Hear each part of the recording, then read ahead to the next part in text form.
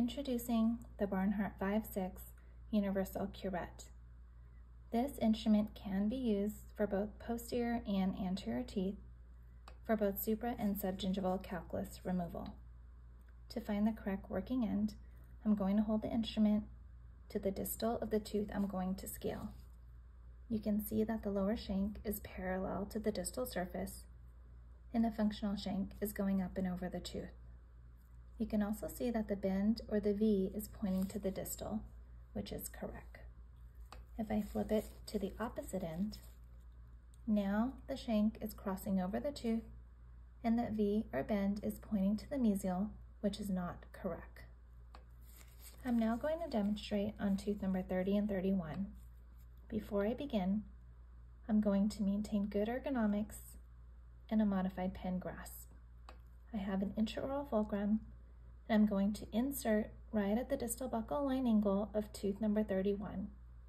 I'm inserting with the back of the instrument, closing the face to the tooth at a 0-degree angulation, and inserting subgingival. I'm going to engage the toe third and establish a 70 to 80-degree working angulation. I'm going to use a wrist activation and use short, controlled, vertical strokes as I work my way to the distal interproximal, going 51%. After scaling the distal surface, I'm going to come out of the sulcus. I'm going to insert with the back of the instrument, re-engage that toe third right at the distal buccal line angle, and I'm going to use a wrist activation using short, controlled, overlapping oblique strokes across the direct buccal. As I come across the buccal surface into the mesial line angle, I'm going to start to roll the handle between my index and thumb, stay adapted, maintain a good modified pen grasp, and use short, controlled, overlapping vertical strokes into the mesial interproximal. Now I'll be demonstrating on tooth number 30.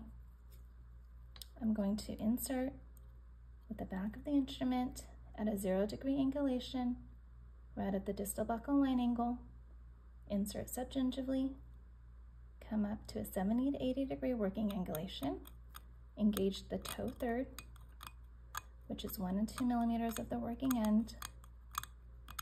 I'm using a wrist activation with short, controlled, overlapping vertical strokes, working my way towards the distal interproximal. I'm going to come out of the sulcus, re-engage the toe third, inserting with the back. Now I'm going to use a wrist activation with an oblique stroke across the direct buccal with short, controlled, overlapping oblique strokes. I'm maintaining a modified pen grasp and good ergonomics. As I come towards the mesial line angle, I'm going to slightly roll the handle between my index and thumb, maintain my modified pen grasp, staying adapted as I roll into the mesial interproximal. I'm using a vertical stroke going 51% halfway into the mesial interproximal.